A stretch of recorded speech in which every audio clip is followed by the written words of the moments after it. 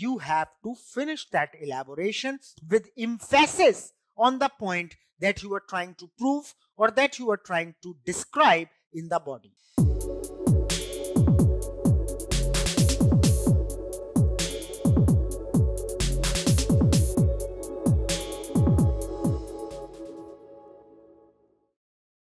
Hello everyone, a very good evening and welcome to Plutus IAS. So guys, today we are going to discuss basic tricks and tips that you need to score wonderful marks in your economics optional. Okay, as you have got your mains paper starting from 20th of September. So I'm going to give you very important tricks that will help you a lot in scoring good marks in your economics optional.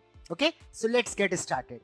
So see guys, as you all are aware that if you have taken economics optional or any other optional for that sake, so your syllabus is being segregated into two papers, that is paper 1 and paper 2, right?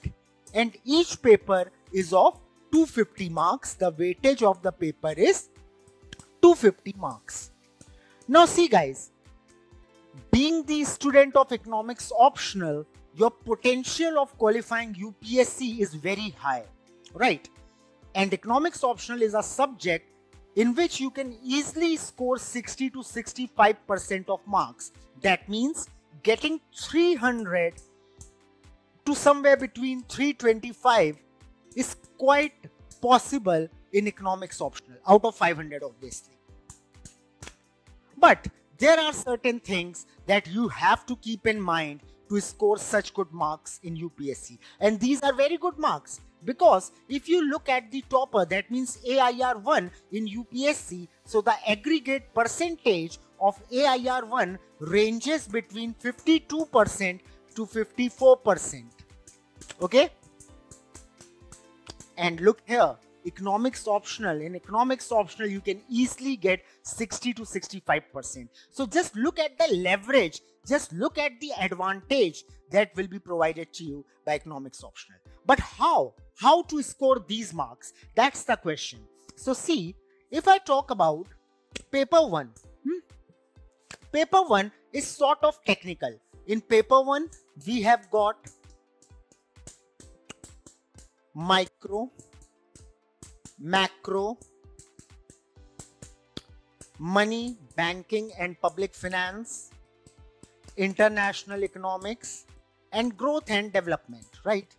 Out of these portions guys, I'm not saying that any portion is less important or you should skip it, but I'm just telling you the portions which are relatively more important. So money, banking, public finance, international economics, number 1, number 2.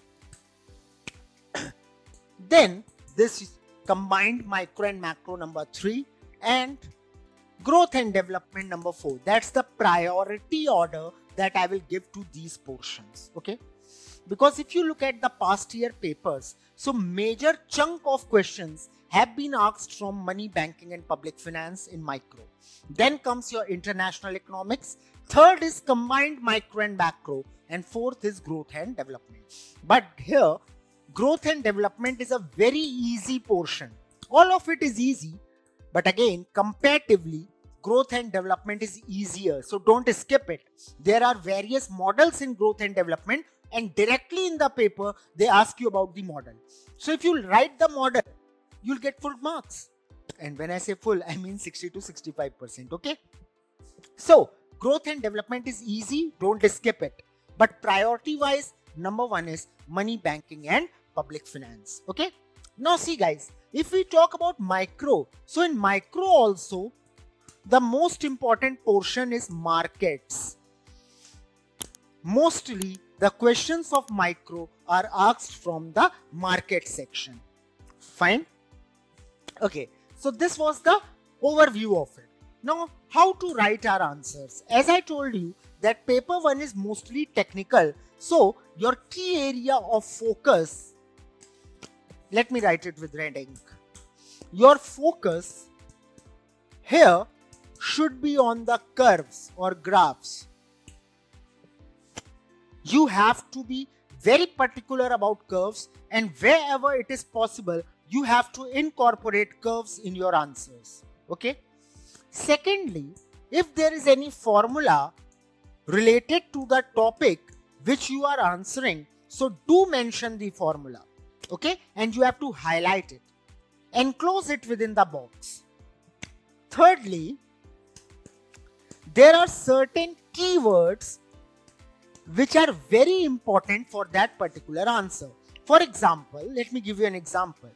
If you talk about, let's say they ask you, describe Walrasian equilibrium. So in Walrasian equilibrium, the keyword is interdependence of the market. For example, if we are talking about walrus equilibrium, then the keyword is interdependence of the market.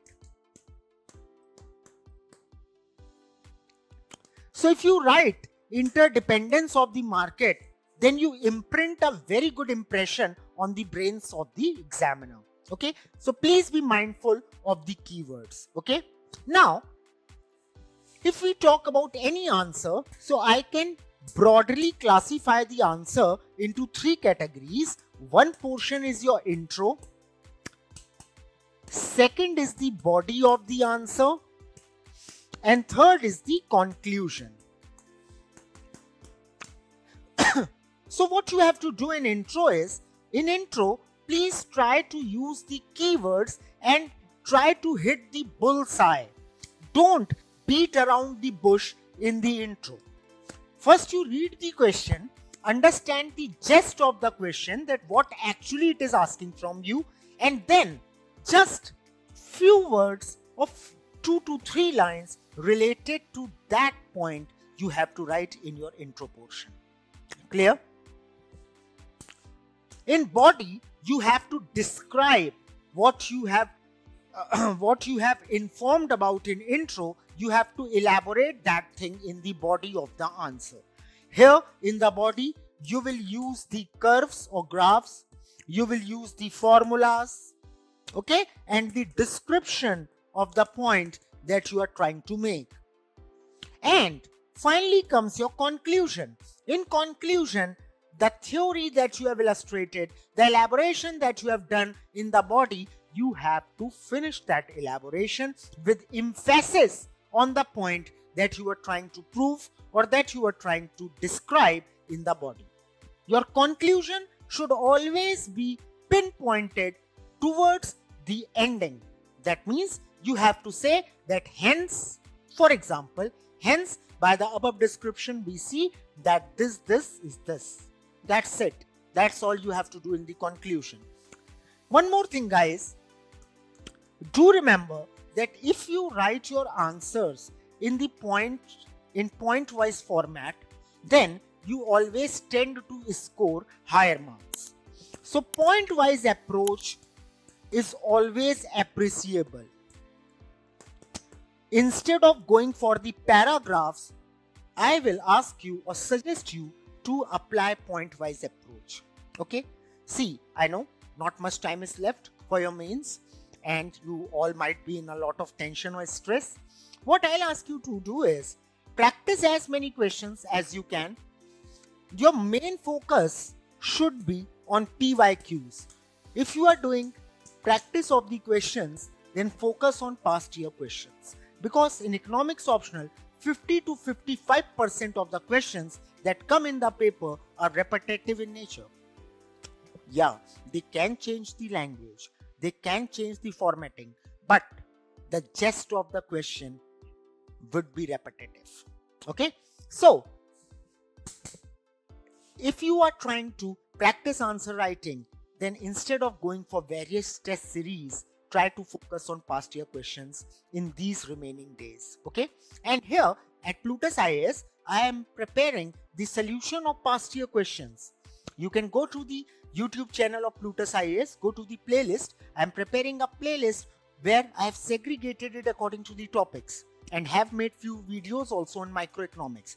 So micro, macro, money banking, public finance. You'll get all these topics and the videos on the solution of the question which was asked in the previous year. Okay. That being said, moving on to the paper 2.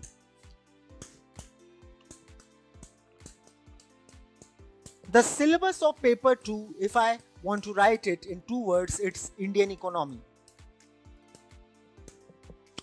Pre-independence, post-independence, till date, everything related to Indian economy.